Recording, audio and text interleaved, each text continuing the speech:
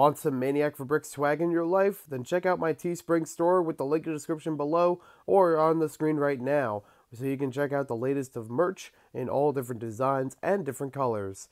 All the support will go back into the channel to make some more awesome videos for you guys. Thank you very much and enjoy the video. Hello everybody, this is Maniac4Bricks, and I'm here today with the LEGO Statue of Liberty MOC. I don't know if it really counts as a MOC though, because it's not my own creation. I did not create this at all. In fact, there's a little story behind why I have this and sometimes floats around in the LEGO room. I was visiting a LEGO store one day getting a lot of pick-a-brick cup pieces, and I happened to find this near the register. Or rather, a model like this. I decided to try to build it because somebody who worked at the LEGO store I went to actually made this out of pick-a-brick parts, and I wanted to see if I could do the same. I thought it was a neat little model. This was before the Architecture 1 came out, but I think it was still known it was going to come out, and I thought, I like it. I think it might work somewhere, or it just might be a nice little display piece. So I asked the employees if I could try to recreate that model, like actually move it, try to find the pieces in the pick-a-brick wall, and they're like, yeah, sure, no problem.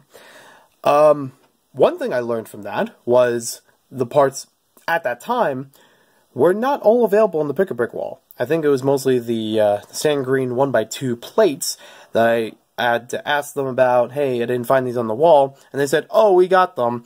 They brought out one of the boxes from the back where they have parts stored, and I was able to work from there. Basically, this was a portion of the pick-a-brick cup that I got, like, as far as the total cost, you know? So, like, I tried to rebuild the one that was in the store. This is the thing.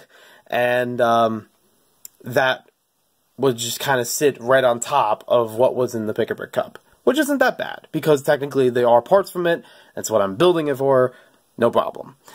So as far as the model itself, it kind of gets the point across where you have the statue, a little bit of drapery here and there. You see the crown on the front, so it's nice and on a thinner layer there. You have the torch actually lit there. I don't remember, but I think it was a small flame piece that was supposed to be there, but I don't remember how it was attached. I could be wrong. Could have been, maybe it was like a 1x1 in trans orange or something like that instead, perhaps. But it wasn't available, and it wasn't in the back, so I didn't use it. That's fine. I think it still looks good. It is still basic for what it is because there were a limited amount of sand green pieces. It was basically the 1x2 plates, the 1x1 bricks, and the 1x1 bricks with 2 studs on each side. So, like on the crown, if I move this off, I take that off, you can see what I mean. So it'd have 2 studs on opposite sides.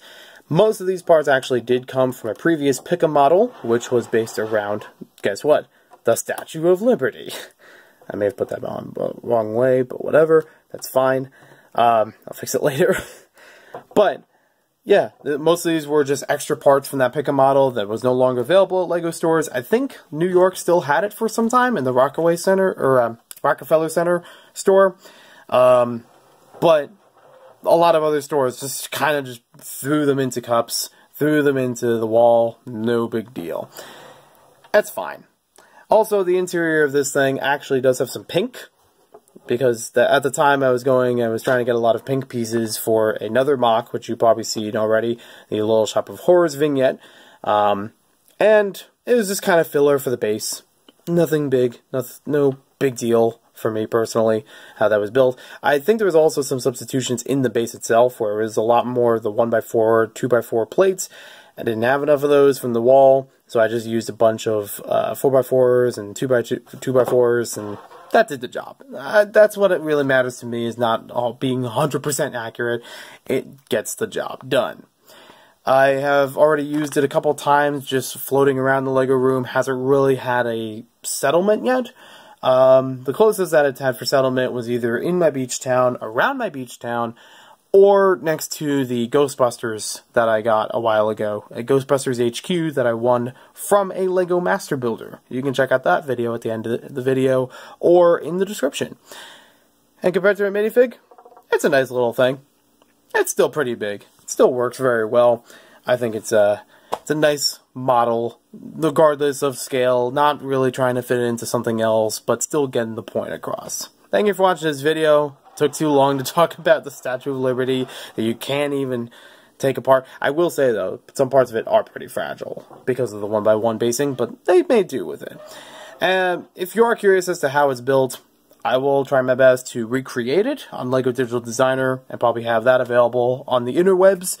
And we'll see you next time with more LEGO videos.